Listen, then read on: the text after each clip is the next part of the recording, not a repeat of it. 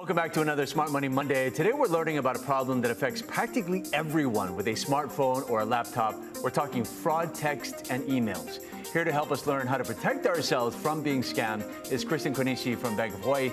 Hi, Kristen. Aloha, Steve. You're right. So smartphones are the #1 way that fraudsters try to scam their way into our sensitive personal and financial data. So how do we protect ourselves from these text and email scams? Well, first and foremost, you should be suspicious of any call, text, or email from anyone that you don't know.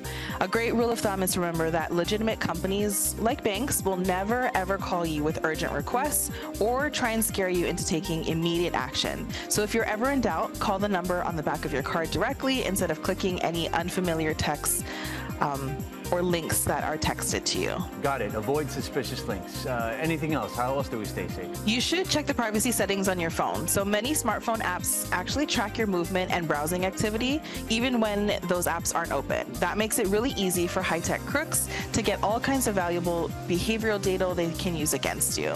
And you should also see what apps have permission to see your location data and access your phone, microphone, and other data. If you ever have any doubt, just reverse those kinds of permissions. And maybe rid of some of those apps that you don't ever use?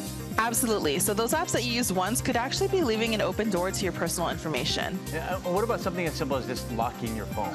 Sure.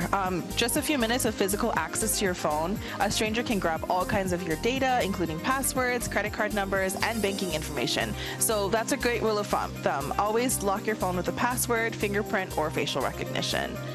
And whenever your phone manufacturer releases new software, download and install it. Software updates often include fixes for security holes, so skipping them can actually leave your phone vulnerable. So Kristen, bottom line is just don't let your smartphone be a convenient way to be a victim of fraud.